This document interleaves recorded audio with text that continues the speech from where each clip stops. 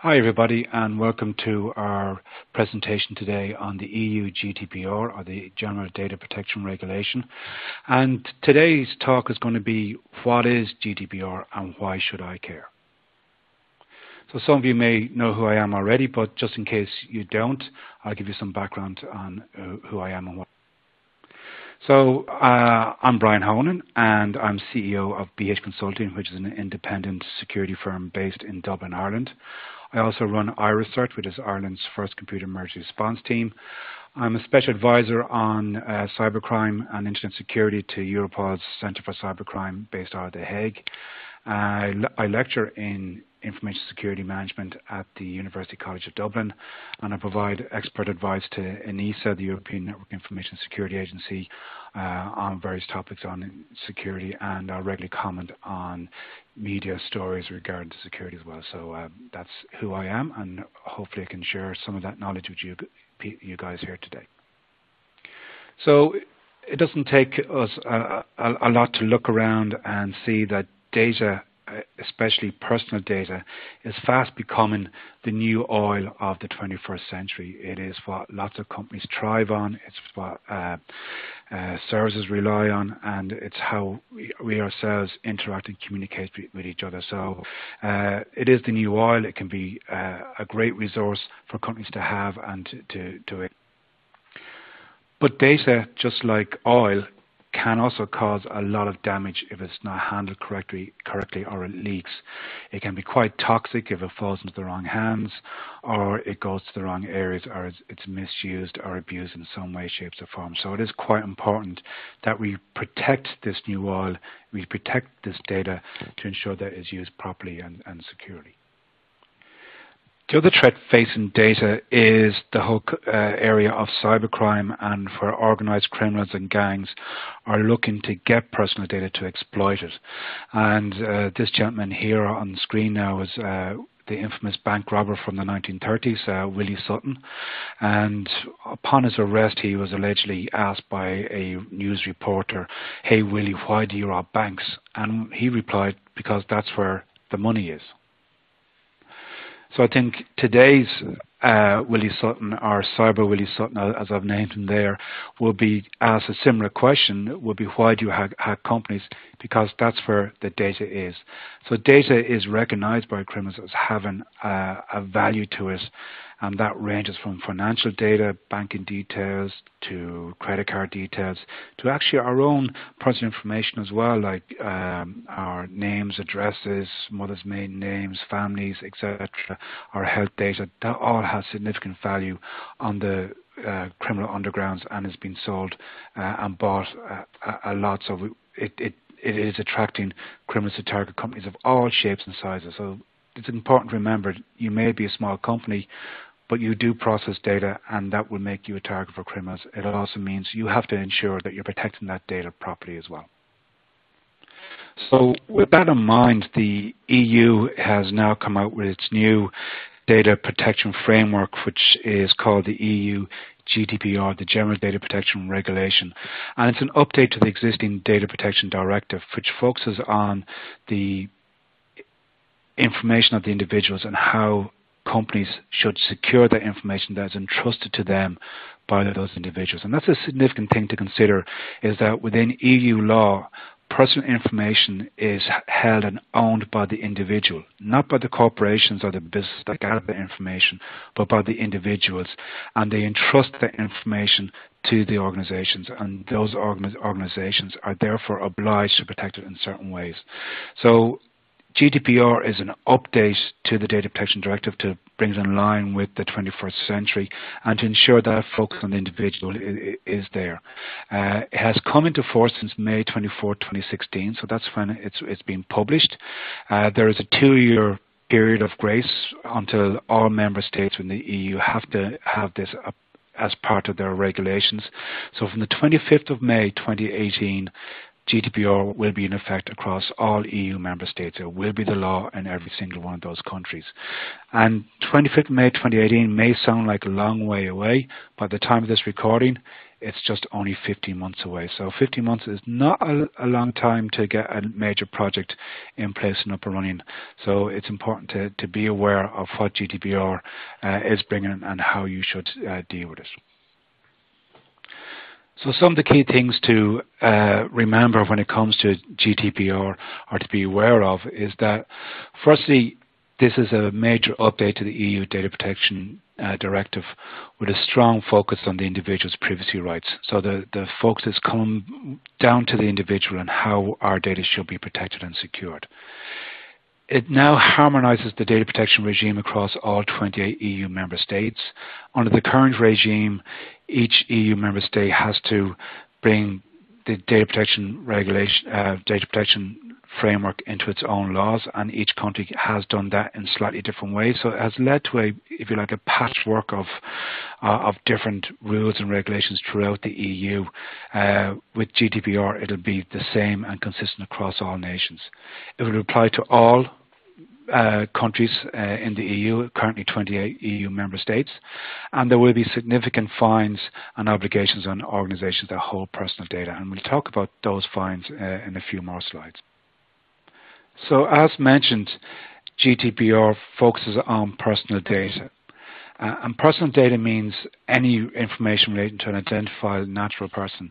So that in plain terms means any living individual, any piece of information that a controller, a data controller or a company can access or collate or process in any way, shape or form that can identify either by itself or with other pieces of information an individual will be subject to GDPR. So companies need to be aware of what type of information they have on individuals, where the information is, and what type of information they have. So that can be anything from user IDs to membership numbers to financial details, names, addresses, etc. So any information you can build up a profile of an individual, that will be subject to GDPR. And EU GDPR applies to all EU member states. So all 28 member states that are currently part of the European Union have to ensure that GDPR is part of their legal framework come May 2018. And that does include those of you who are based in the United Kingdom, despite Brexit, which will probably happen after May 2018, given the amount of time those negotiations will take place. GDPR will apply, so within the UK you are still going to have to be prepared and to work towards complying with GDPR for May the 25th in 2018. Also, quite significantly, EU GDPR also applies to any companies outside of the EU who wish to deal or process personal data belonging to EU citizens. So this means if your company is based in the US or in China or Asia or South America or any other countries outside of the EU member states, and you're providing services and you're processing personal information, you also have to comply with EU GDPR. Now, a lot of people ask me, well, if we're not based in the EU, how can that be enforced? And there is lots of logic behind that. Is the European courts or are the European courts going to come after somebody based in South America because they didn't adhere to GDPR requirements? The other flip coin of that is if you ever do want to set up your business in the EU, and don't forget the EU is the second biggest trading bloc in the world, the second biggest market in the world. So you may want to set up a regional office or a European office at some stage in your company's development within the EU. So it is important to ensure you have a clean slate, if you like, before you come in. So it would be good practice, and it probably would be ethically good to show that you do follow the principles of GDPR for your business anyway, regardless of whether you're going to be located in the EU. But if you do process information of EU citizens, you do have to comply with GDPR as well. So what does GDPR mean to the individual? What does it mean to people like myself who live in the EU and other people in the EU who who give their information to government bodies, to commercial companies, etc., on a daily basis? Well, the first right, it gives you a number of rights. The first one is the right to be informed. So I have the right to ensure that whoever I give my information to, they have to inform me what the information, how the information is going to be used. I have the right to access that information, so I can submit a subject access request to a company and request from them all copies of information that they hold about me. If I feel the information they have about me is incorrect, I have the right to ensure that the company corrects that information and makes the information accurate and up to date. I also have the right to erasure if I stop using the service of a company, or I move off elsewhere, or I feel the company should not have my information. I have the right to ensure my information is deleted from that company. So that's known as well as the right to be forgotten, but that is an important right that people have as well. I also have the right to restrict processing of information. If I feel the automated processing of my information leaves me at a disadvantage, I can request that that information be processed in a manual way instead. So, for example, if I'm applying for a bank loan or credit from some institution, and it's going through that organization's financial algorithms, and I feel I haven't been dealt fairly, I can request for a manual review of that process as well. I have the right to data portability, that I can move my information from one provider to another. I have the right to object as to how my information is being used. I can stop it being used as well. And I can have a right in relation to automated decision making and profiling, so I can ensure that my information is not abused or misused in any way by organizations in their own internal automation process. So what does this mean for organizations? Well, with GDPR, organizations now have to get clear consent before they can gather and store and process any information of individuals. So we have to ensure that when we gather information from individuals, that we give good, clear, concise information as to what the information is going to be used for.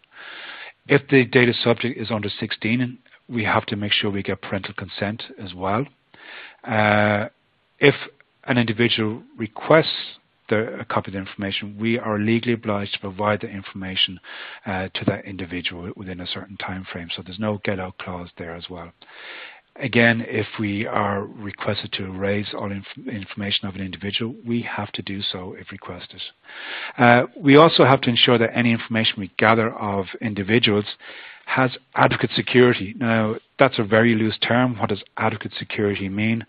Well, basically it means that we have to ensure that based on the sensitivity information that we hold on somebody, that we put proper security controls in place to protect the information.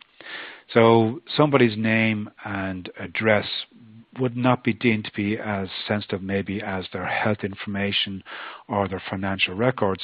So therefore, we would expect greater protections to be put in place around information such as financial information or health records than maybe other non-sensitive information. So it's making sure that adequate security is in place, and that takes into account the technology available at the time.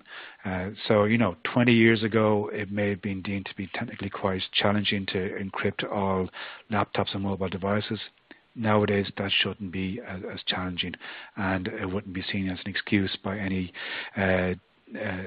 supervisory body that you didn't encrypt that data. If you're going to deliver a new service that processes information, or you're going to develop a new application or a new system, you will have to do a privacy impact assessment to determine what potentially could go wrong, or what could happen if there's a security breach on this individual's information, or how could their privacy be impacted by the way you process the information as well. So that's an important thing to be done. That has to be done at the very start of every of those projects. The good news is, as I mentioned earlier on, with the current data protection regime, it's like a it's a patchwork of laws throughout Europe that companies have to be aware of as they operate in different countries. But now you can have one supervisory authority to deal with, and you don't have to deal with 28 supervisory authorities. You can just pick one in one country and deal with them. And you can select your preferred supervisory authority as well. So you could have your company based in France, and you could pick the supervisory authority in Germany or the UK or Italy or in Ireland, depending on where you think your business is going to be most beneficial and which supervisory authority will be the best one to deal with. You can pick which one is most relevant to you. A major change with GDPR is now mandatory breach detection. So within 72 hours of discovering a breach of personal security information, we have to ensure that the supervisory authority is notified within 72 hours of the company becoming aware of the breach. And if it's a high-risk breach where it could impact on an individual's rights and freedoms of those individuals, so potentially, sensitive financial information, etc., those people must be notified directly as well. So that's a big change in European law. Up until now, there's been very limited mandatory breach reporting requirements, but now this is going to apply to all personal data and any potential breaches to that as well. So it's a significant change, and companies need to be prepared for that. So when you're informing the supervisory authority about the breach, the information you have to provide includes the nature of the personal data breach, including the category and approximate number of the individuals impacted, and also maybe the number of personal data records concerned. So an individual may have a number of different records. So it's the individuals and the number of records that you have to be aware of. You have to provide contact details of your data protection officer or another member of the company that can act as a contact point for the supervisory authority to deal with. Description of the likely consequences of the breach. So what could that breach have, what the impact could be on the individuals, and then what measures you've taken or will take to deal with the breach, and what you will take to make sure there will be no adverse effects on the individuals as well. So there's quite a lot of things to consider there for informing the supervisory authority, and companies need to have good incident response plans in place and good procedures in place for how they're going to deal with such type of breaches. Another big change is the requirement to appoint a data protection officer. So if you're a company that, if your organization is a public authority, and there are some exceptions to these rules whereby if it's in the judicial or legal, law enforcement or defences and security services, then you may be exempt from these.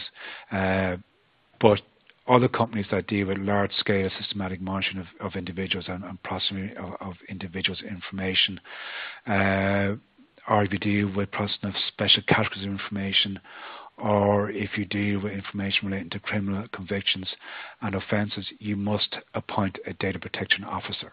So this is becoming a mandatory requirement now that most companies will have to have a data protection officer, somebody who is of a senior enough rank that they can report into the highest management level of the organization, be that the board or senior management, somebody who can operate independently of the rest of the organization, so they're not constrained or hindered by their existing reporting lines, that once they are the data protection officer, they are deemed to be independent, that they cannot be dismissed or penalized for performing their tasks. So if a data protection officer insists on certain things happening to ensure GDPR is enforced in the organization, that the organization can't simply get rid of that data protection officer for doing that and replace them with somebody else.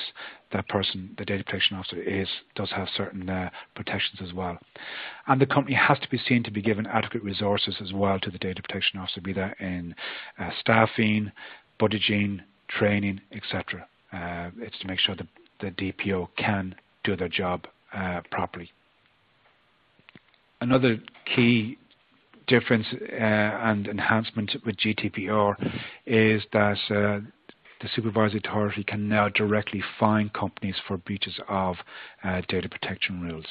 In many current legislation in different EU member states, it's down to the supervisory authority bringing a company or organisation to court, and the court then deciding what the fine should be. Now the supervisory authorities can fine directly. The headline figures to think about is that those fines can be up to €20 million or 4% of the company's annual global turnover, whichever is the greatest, and that would be for the more serious infringements.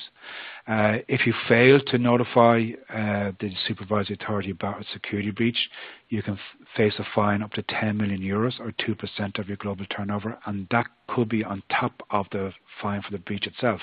So the data protection supervisory authority could fine you for having the breach, and then fine you again for not informing them about the breach.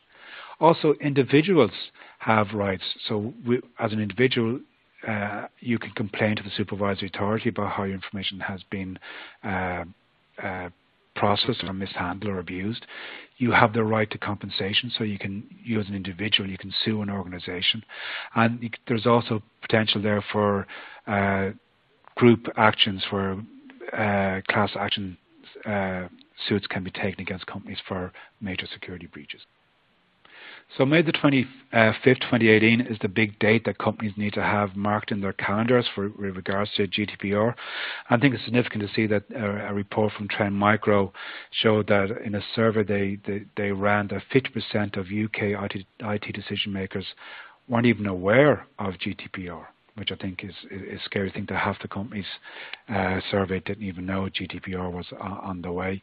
And 25% were adamant that they would not be compliant with GDPR by May 25th, 2018. So this is why, to reiterate what we said earlier on, it is important to start planning and putting things in place for GDPR today. So my apologies for the earworm. No doubt this song is going to give into people's ears, but Europe's final countdown has started. May the 25th, 2018 is the big date. And for those of you of a certain age, yes, that is how your managers did dress and look back in the 80s with the big hair. Not nice, neat and prim that they might look at like they do today. But yes, the final countdown is on, so we need to be prepared for it. So to make sure you're prepared for GDPR and that you have your process in place, I think the first thing you need to do is identify your key data assets. What personal information does your organization hold on individuals, be that on customers, on suppliers, or on staff? What information do you have? What type of information is it? And where is it stored? So that's important to know where all the information is and how much of it you have. Once you've identified the information, it is important to make sure you do a proper risk assessment against that information to ensure you've identified all the risks. And this is important task to do, because without doing this step, it's going to be very hard for you to prove to the DPO or your internal audit, or indeed to the supervisory authority, that you've taken adequate security to protect that personal information. Because without a risk assessment, how do you know what is adequate or not?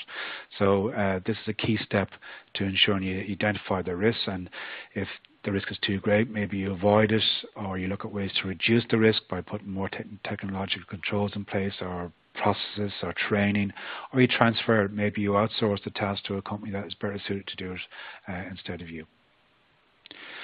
Once you've done your risk assessment, it's important to make sure you've identified and you establish your data protection policies and related security policies as well. Having documented policies is critically important because it sets the tone for the organization as to how it's going to deal with data protection. It gives guidance to staff and everybody else on what they need to do to ensure that they are compliant and working against the data protection requirements.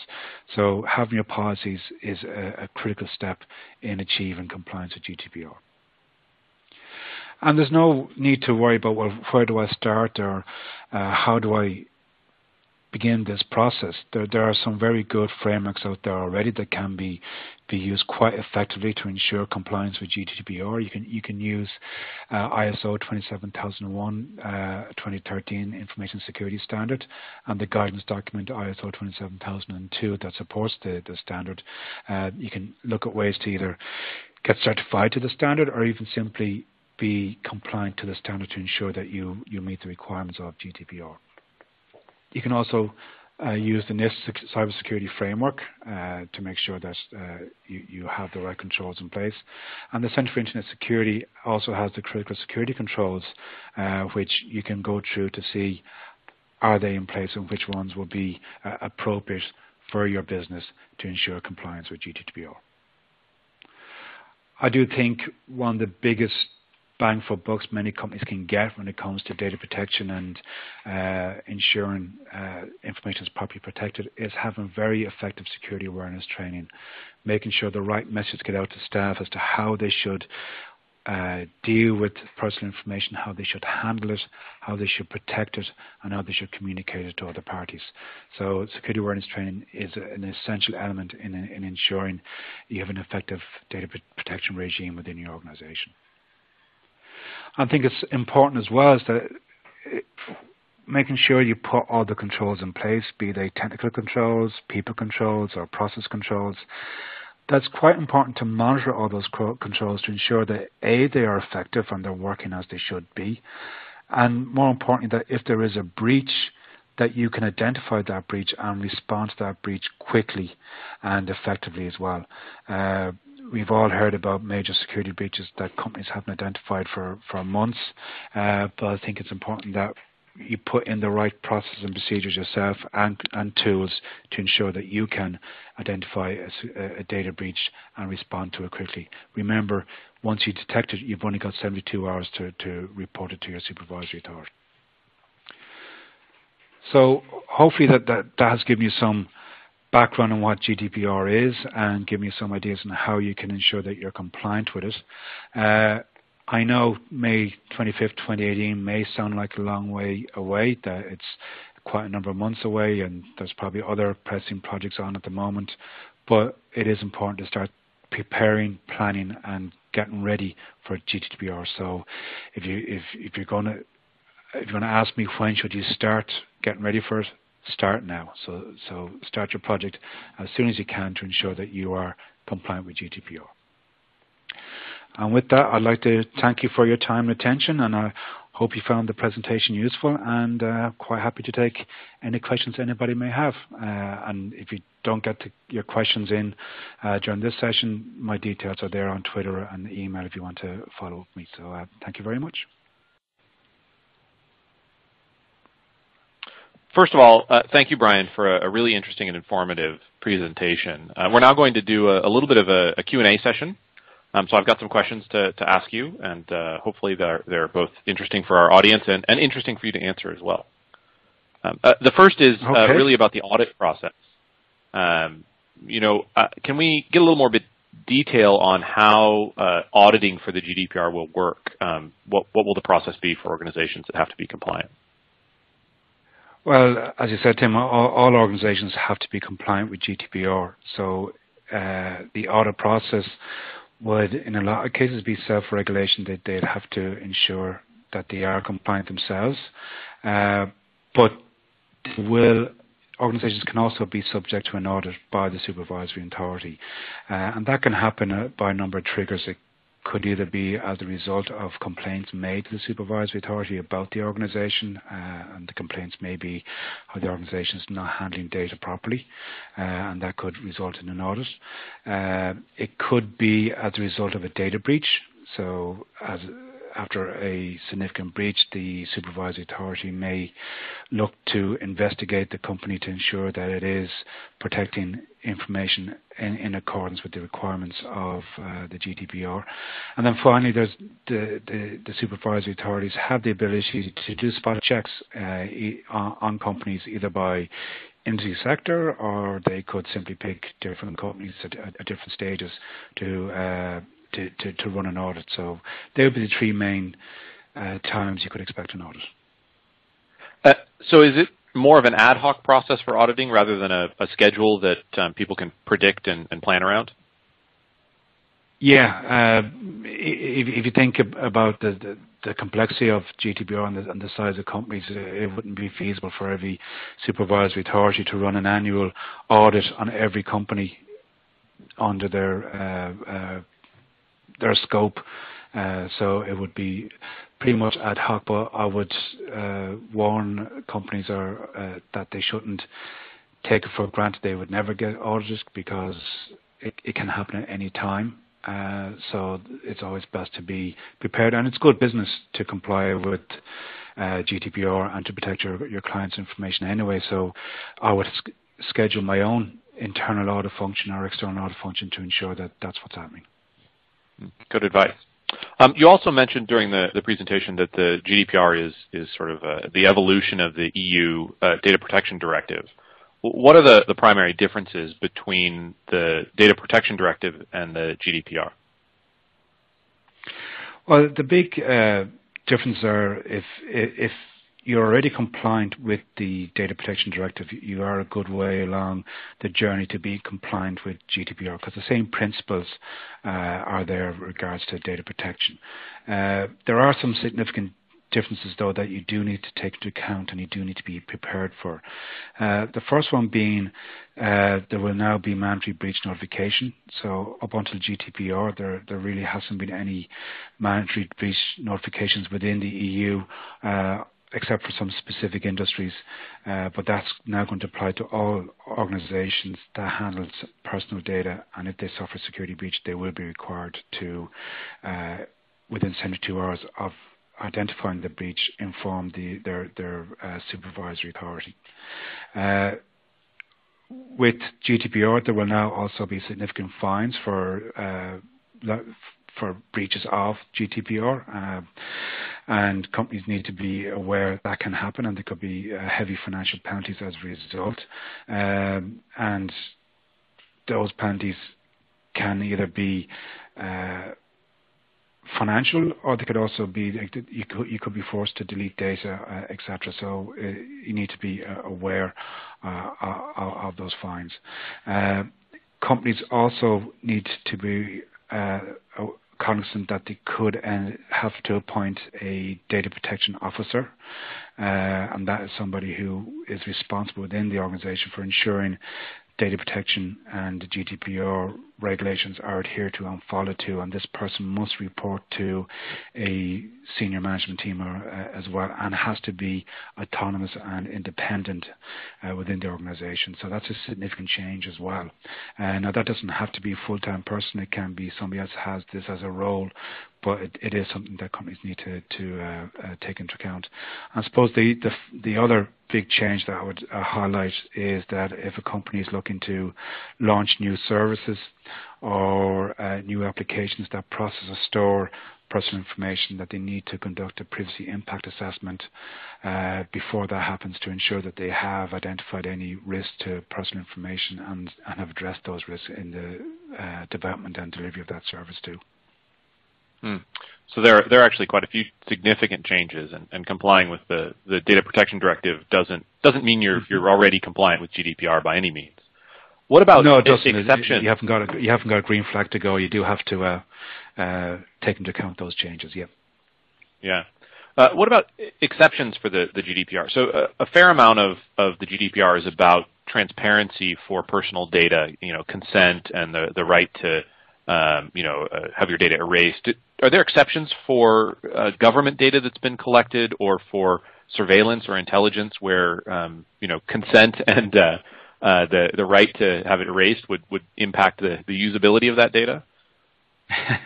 Yeah, there are exceptions for certain security agencies and government bodies to not have to fully comply with GDPR, but there will be expectations that the principles will be there. But it wouldn't be a case that if you're a criminal that you can ring up your local police station and find out all the information they have about you and get them to delete it, so you don't have a criminal record anymore. There will be exceptions. If you're under surveillance, you don't get a informed consent ahead of time. Exactly, yeah. Please, Mr. Terrorist, we want to tell you that we're going to inform you. No, that won't happen. But any laws that government member states want to put in place for surveillance or law enforcement will be expected to respect the rights, the privacy rights of the innocent people as well. So, mass surveillance and stuff like that would not be conducive or in line with GDPR. So governments will be expected to ensure whatever regulations or laws they put in place for surveillance and law enforcement work in tandem with GDPR. So while we're talking a little bit about the consent, how far does that definition of clear consent go? Is it just a checkbox that no one's going to read, or is it something more than that? Well, I think very famously, Mikko Hyppinen, the Finnish security researcher, famously once said that the biggest lie on the internet is that I have read and accept all the terms and conditions.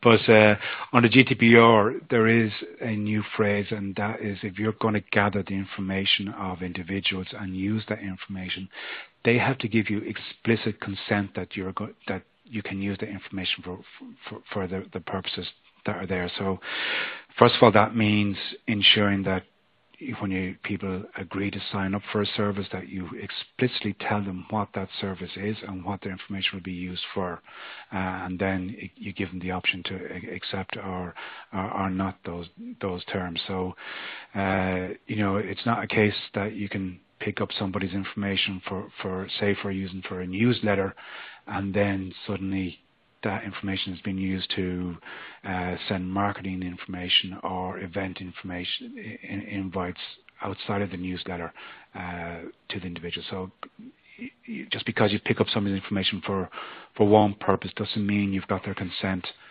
implicitly or otherwise to use for other services. So you have to get their explicit consent for that. That's quite a substantial difference, really. So one last question as we wrap up the Q&A.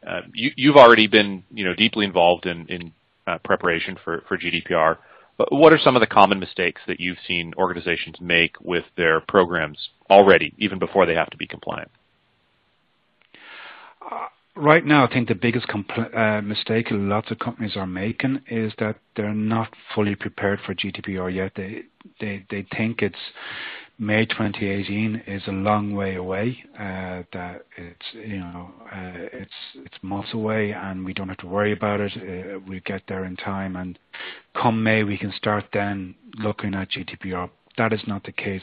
From May 2018, you have to be compliant and working against GDPR. There would be no grace periods. There would be no breaking in period. It's from day one of May the 25th, 2018, you have to be compliant. So it's important that you have all your processes in place, that you've got staff aware of what's going on, that you've updated your policies, and that you've given people the appropriate training to make sure that they are aware of it.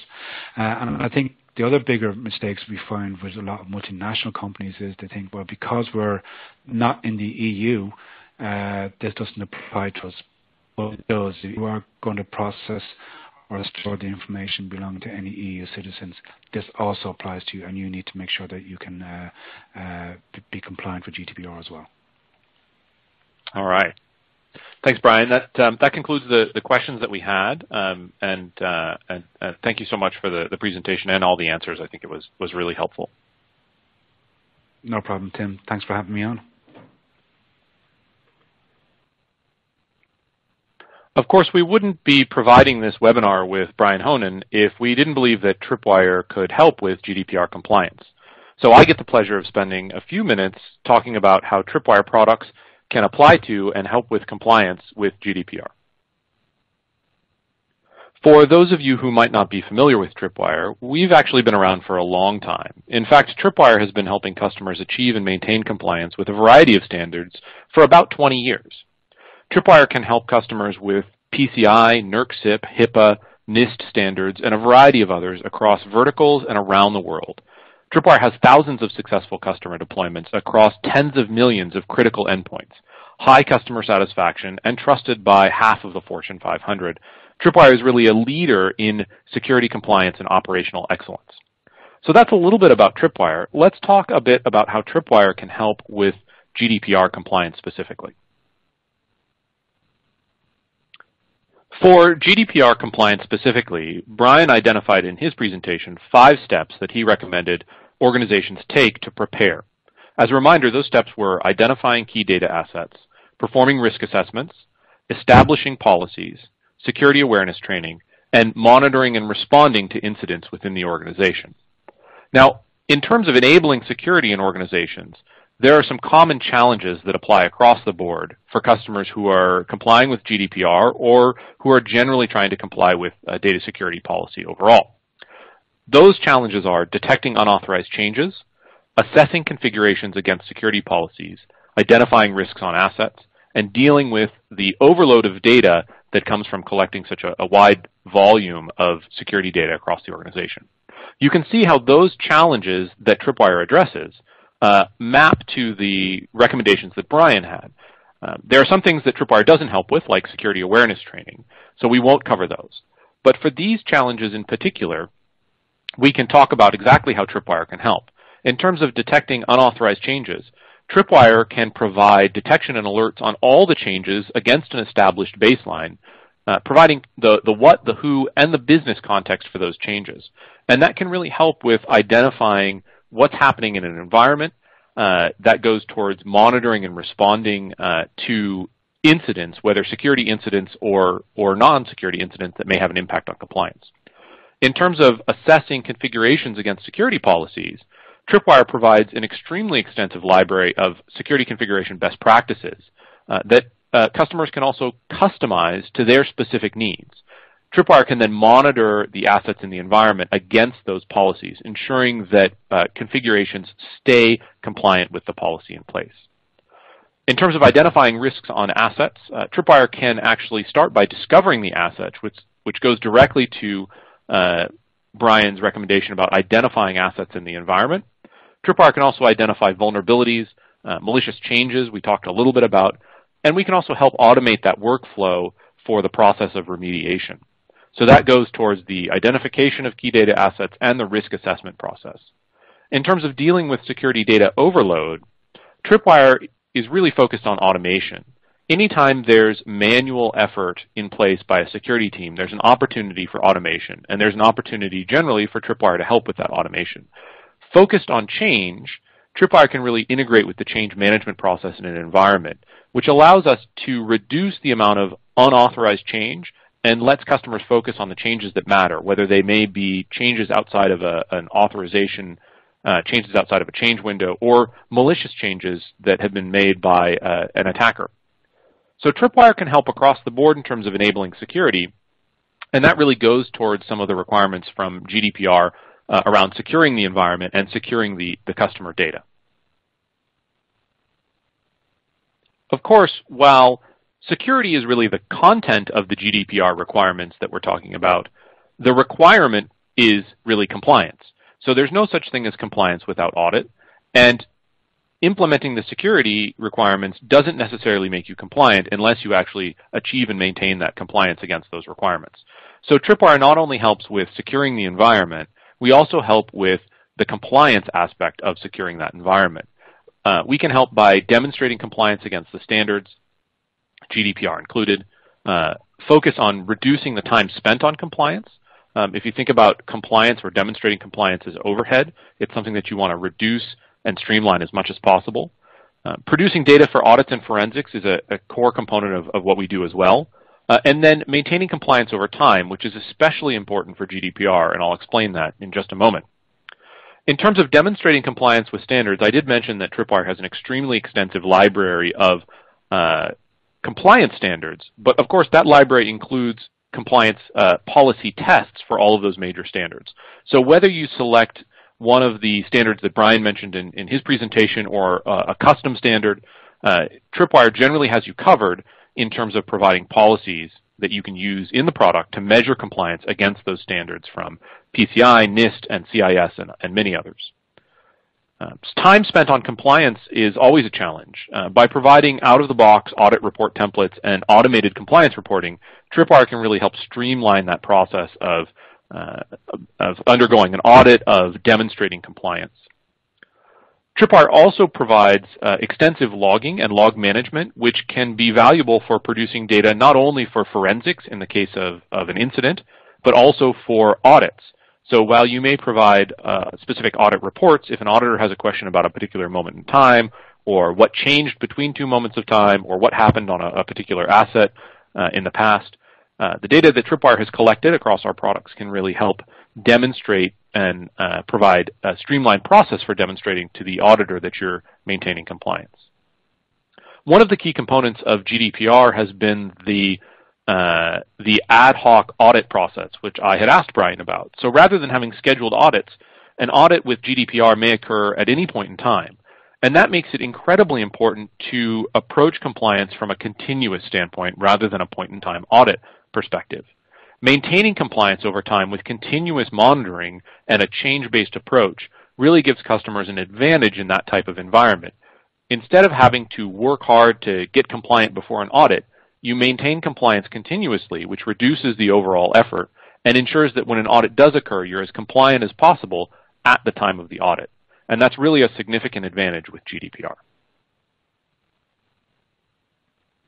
The story of Tripwire's capabilities really begins with file integrity monitoring. Tripwire's original product offering was focused on file integrity monitoring, and there are many customers who start with Tripwire around this topic. But file integrity monitoring at Tripwire has really expanded into general integrity monitoring, focusing on systems and databases and the integrity of customer assets overall. That integrity monitoring approach, focused on change in the environment, then expanded to include more comprehensive configuration and compliance management. This is the point in time where Tripwire added policy management and a focus on secure configurations in addition to integrity. Tripwire also has some automated remediation capabilities that may be worth exploring for specific customers who are interested in that type of response in their environment. From there, Tripwire has expanded to a suite of foundational controls, adding first log management capabilities, where we're focused on secure, reliable log collection, flexible log storage and retention, as well as correlation and log forwarding, allowing customers to build a log collection infrastructure that feeds multiple analytic systems. And then following that up with the addition of vulnerability management, where Tripwire really excels at risk scoring and prioritization, helping customers reduce the noise from the thousands of vulnerabilities that might be discovered in their environment to focus on those that really present the most risk and remediate the highest risk vulnerabilities first. The vulnerability management program also provides asset inventory and profiling of assets, helping to fulfill requirements around understanding what's in the environment so that you can apply the appropriate controls to all of the assets across your environment.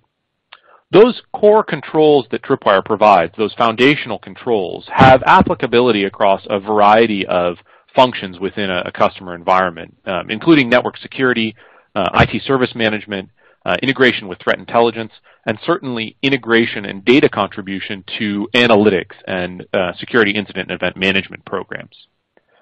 Now, Tripwire delivers these capabilities with a set of products.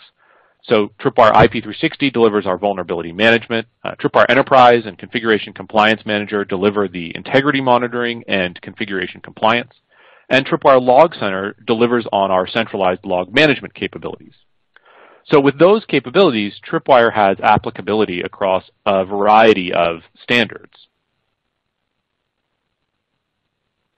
We can't list all of the possible standards with which Tripwire can help on a single slide, but these are really the most popular across the customer environment and organizations where Tripwire is applicable. Whether it's CIS or NIST cybersecurity framework or ISO 27001, all of these standards have a fairly common set of foundational controls that are required, things like configuration compliance, integrity monitoring, vulnerability management, log management. Tripwire's core set of foundational controls is applicable across the standards. And because GDPR allows for some flexibility in choosing a standard, that commonality of foundational controls is really one of the areas where Tripwire can be most effective at achieving and maintaining compliance with GDPR. Let's look at a couple of specific examples. One of the most popular frameworks for which we see adoption is the critical security controls from the Center for Internet Security. There are 20 critical security controls, and Tripwire can help with the first 4 completely and then with a variety of capabilities across the remaining. The first 4 encompass inventory of authorized and unauthorized devices and software, secure configurations for hardware and software, and continuous vulnerability assessment and remediation. And you can see how those first four controls map to Tripwire products. Tripwire IP360 provides for scanning and asset discovery. Tripwire Enterprise provides for business context around authorized and unauthorized devices, and that covers the first two. Secure configurations for hardware and software is a core capability for Tripwire Enterprise. And continuous vulnerability assessment and remediation applies directly to Tripwire IP360. CSC number 6 is about maintenance monitoring and analysis of audit logs, for which Tripwire Log Center provides the capabilities. And then across the remaining controls, our products provide a variety of capabilities that apply. So Tripwire is in a great position to help any customers who are looking at a project around the critical security controls. Another example is the NIST cybersecurity framework, where Tripwire can help not only by providing controls that are actually required within the cybersecurity framework, but also by providing the ability to assess compliance with the framework itself. So where Tripwire Log Center and IP360 might provide capabilities like vulnerability assessment and centralized log management, Tripwire Enterprise, through its policy compliance, can also be used to identify assets in the environment and assess them for compliance with the controls that should be put in place. So Tripwire can provide both foundational controls as implemented and also the ability to measure and monitor compliance against a standard like the NIST cybersecurity framework. And those are really just two more specific examples of the variety of frameworks that Tripwire can help achieve and maintain compliance with. For GDPR specifically, there are a number of the articles that have some applicability for the Tripwire product suite. More data than we could present in this particular time frame, but if you're interested in learning more about how Tripwire can help with GDPR, feel free to reach out to us. We're always happy to talk about achieving and maintaining compliance. And with that, I'd like to thank Brian for his time and effort in preparing that presentation on GDPR. I think it was informative and useful for all involved. If you'd like to keep in touch with Brian or myself, we're both active on Twitter, so feel free to follow us there. And if you'd like to learn more about Tripwire and how we can help with compliance, security, and IT operations, feel free to browse over to the Tripwire website at www.tripwire.com or follow Tripwire on Twitter as well. Thank you very much for your time. We appreciate you spending it with us.